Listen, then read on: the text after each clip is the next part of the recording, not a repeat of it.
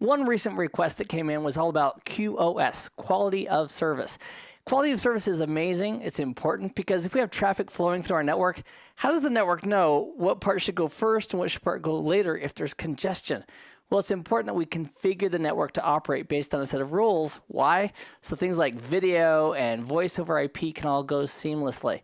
Kevin Wallace, a longtime friend, is an expert on QoS, and I chatted with him a while back, and he said, Keith, I've got a video on QoS. You can just use it. So I'd like to, without further ado, introduce and welcome my very good friend, Mr. Kevin Wallace.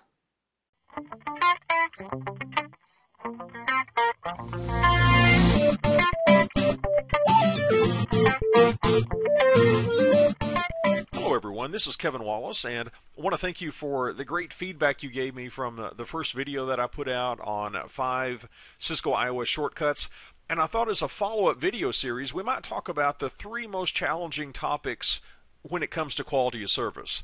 I'm going to be teaching the quality of service class next month, and I was thinking about some of the topics that students find particularly challenging. I mean, some topics are very straightforward. Here's how you configure low latency queuing. Here's how you configure RTP header compression. But there are a few topics that conceptually seem to be a little more tough for students to get their heads around. So I thought we might do a series of videos addressing these 3 most challenging QoS topics.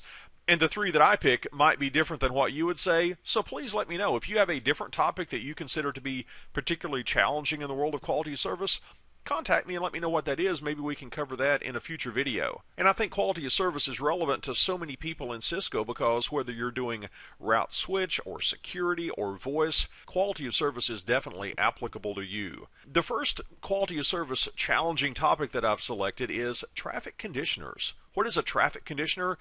A traffic conditioner allows us to set a speed limit on different traffic types. Maybe we don't want music downloads to take up more than a certain amount of bandwidth coming into the network. As a service provider, we want to limit the upload and download speeds for our customers based on what they're paying us. And there are 2 main traffic conditioners, and those are policing and shaping. First, let's consider policing. I consider policing to be more harsh than shaping because policing, by default, is going to drop any traffic that is exceeding the speed limit that we spoke of. Policing can be applied in the inbound or outbound directions. Shaping, instead of dropping excess traffic, attempts to delay it. It keeps it in a buffer rather than dropping the excess traffic. And then in a moment when bandwidth demand dies down, shaping can send that traffic out of the router's output queue. Interestingly, shaping can only be applied in the outbound direction, not in the inbound direction. Those are the basic traffic conditioners we have to work with, and what we wanted to cover in this video is the theory of how does this work? People have a tough time conceptualizing oftentimes how we can give some commands in Cisco iOS and suddenly reduce the rate of our traffic. It's as if we give some magic commands, and if we had one of those police radar guns that could measure the speed of packets coming out of the interface, that they would magically slow down. That's not going to happen, guys. That's physically not possible because bits are being clocked out on the wire based on the CSU DSU that's connected to the router. We have to send at line rate. There is no other option. So how do we send at a rate that is less than the line rate? How do we throttle things down? That's what we're going to talk about. Here's the overriding formula. The CIR, the committed information rate, equals the B sub C divided by the T sub C. Now let's talk about these different variables. The CIR, the committed information rate, this is the average, and I emphasize the average speed over the period of a second. If your CIR is 64,000 bits per second, and your line speed were maybe double that, 128,000 bits per second, we're going to show you graphically here in just a moment how we can send at less than the line rate. We can send at half the rate, for example. How's that possible? Well, Cisco uses the metaphor of a token bucket. You see, when a router is making its decision as to whether or not it can send a packet, it takes a look at how many tokens it has in this metaphorical token bucket inside of the router. And if it has enough tokens to send the packet, it will. That's where our other variables come in. The B sub C, that's the committed burst. The committed burst is the number of tokens that we're going to be depositing in the token bucket every timing interval. The units of measure differ a bit.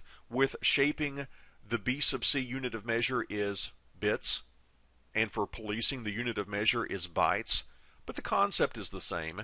We're going to be dumping in, we're going to back up the dump truck, and we're going to dump in a certain number of bits or bytes into the token bucket every timing interval. And once those tokens, those bits or bytes have been exhausted, we've sent all the data that could be supported by that number of bits or bytes, we're not able to send anymore until we get more tokens. When's that going to be? Well, we're going to get more tokens every timing interval. That's the T sub C. This is how everything interrelates. Let's take a look at this graphically now. Let's say that we have a line speed of 128 kilobits per second, but our CIR is only 64,000 bits per second. How do we send at a rate that is less than the line rate? Well, let's check it out. When we start to send, we said we have to send at the line rate, so we start to send at a rate of 128,000 bits per second. But suddenly, before that first timing interval elapses, we're out of tokens. And by the way, the graphic I've drawn on screen is the default behavior for frame relay traffic shaping. That was an easy one to draw. Frame relay traffic shaping takes a 1 second period of time and divides it into 8 time slots. So that's what we have. We have 8 different timing intervals on screen. And during the first timing interval, we've just sent our B sub C bits, 8,000 bits, and our bucket is empty. What does that mean? That means our speed drops to 0. We're sending at a rate of 0 kilobits per second until that first timing interval rolls around. Then we back up the dump truck and we dump in B sub C bits. Because we're talking about shaping, it's bits and not bytes. We're going to dump in B sub C bits, and suddenly we can send again. We're going to send at the line rate. We have to send at the line rate.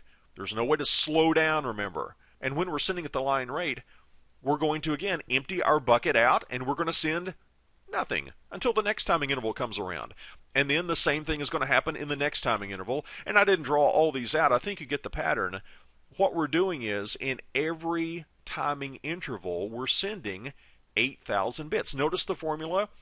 I wrote it a bit differently here. Here the T sub C I said equals the B sub C divided by the CIR. In other words, the timing interval for frame relay traffic shaping, that's a known quantity. By default, it's 1/8 of a second. It's 125 milliseconds.